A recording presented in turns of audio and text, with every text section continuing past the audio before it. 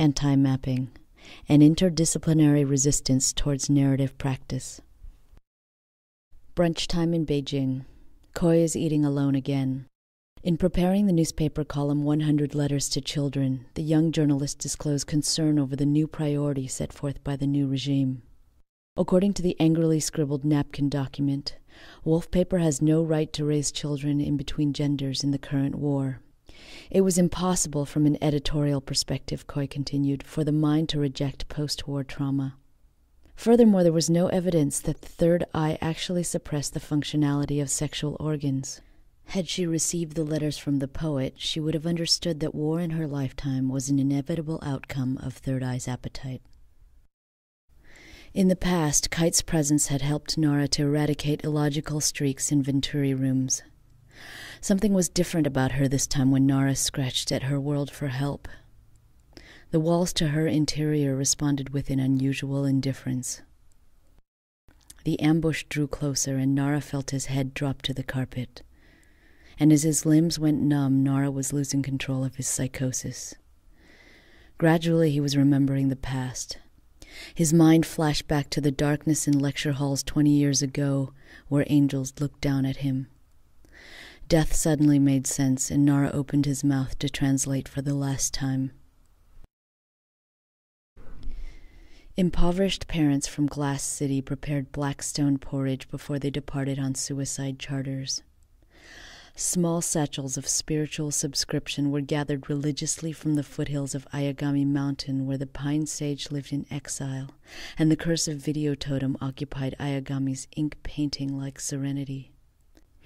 The darkness of video totem turned all living beings into Death Drive's formless lens. It was the legend of the pine sage that altered the fate of children soldiers in Glass City, where morning porridge slipped curses into feeble bodies. Now Nara can see the consequence of his own betrayal through multiple windows.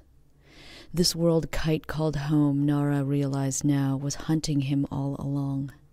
He watched Kite's old comrades toil new wolf paper in and out of his numb limbs.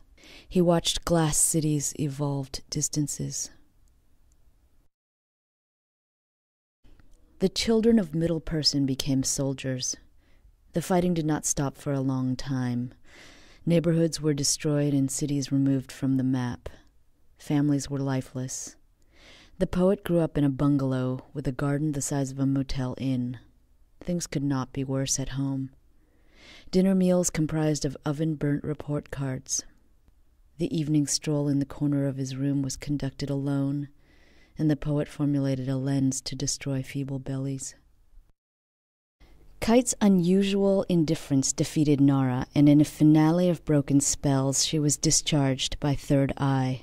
Now, as she floated in her normal self, gliding above the city, she saw Nara in the distant landscape, and this sight of closure resembled the warm and dry air inside a collector's cabinet, where she would rest most of her time.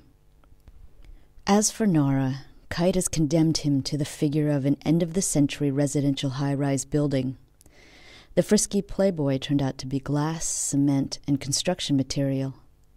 Alone in an indiscernible body, Nara longed for Kite's surveillance. It was unclear who initiated Beijing meetings. Soon enough, Nara and Kite conducted expeditions during the day, anti-mapping and missing each other profoundly. Finally, they became companions before they even met face-to-face. Two inseparable strangers living in a period of sci-fi endurance. A new class of neoliberal child soldiers was sent out to photograph wars. Nara and Kite were connected by the third eye as part of their basic training. For the uninitiated, at first glance, resistance felt like water gushing away from the body each time the children engaged in another cosmo. Kite felt her body cry war when Nara entered her world. For the longest time, anti-mapping failed her. Yet the impact of Kite's inner resistance relinquished Nara's own self-awareness during attacks.